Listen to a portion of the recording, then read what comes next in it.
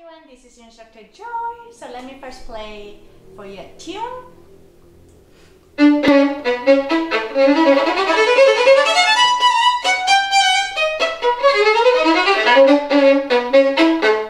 So as you can see, there's a lot of bouncing bow happening.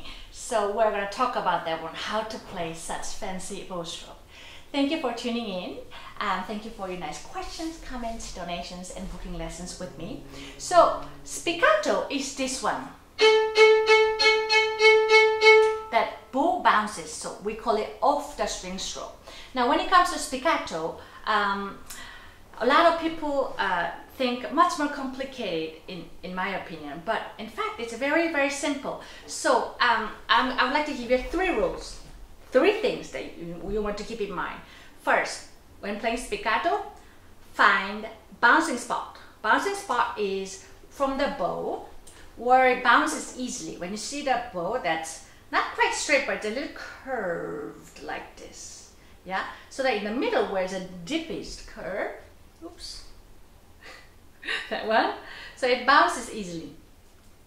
Yeah, and that's the spot that can be helpful. And when you divide the bow into 4, so 1, 2, 3, 4, a quarter from the frog is another bouncing spot that bounces well, which we're going to use. So in the middle and that one. So those are 2 bouncing spots. Remember that. Then now, number 2, 2 inches. 2 inches meaning, so since it's off the string stroke, the bow starts 2 inches away from the string and finishes 2 inches away from the string. So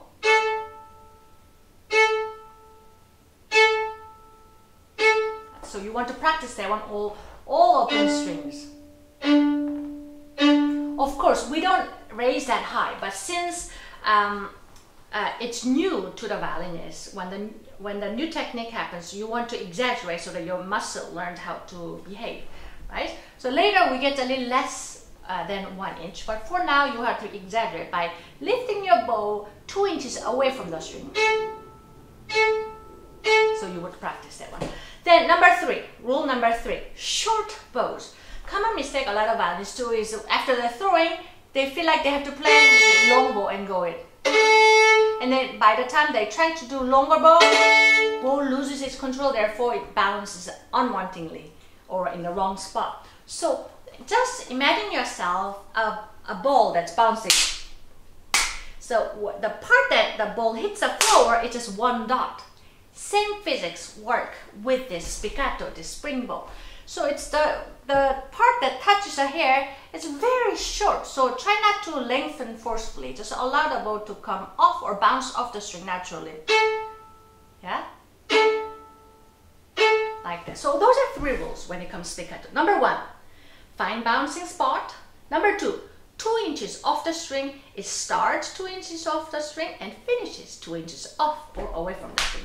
Number 3, short bows. Make sure you don't overly try to forcefully play the longer spiccato.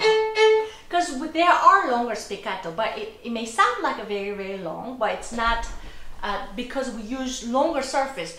If you want to use rather longer or mellow or slower spiccato, like this, or the way we do it is not necessarily the length of the contact to the string, but the amount of the bow hair that you're using. Yeah. So let's say you throw the bow by finding the bouncing spot, right? And then now you start moving your elbow this way.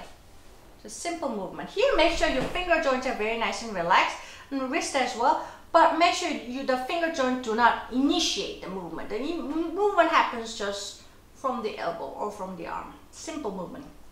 Finger joints and the wrist just go along.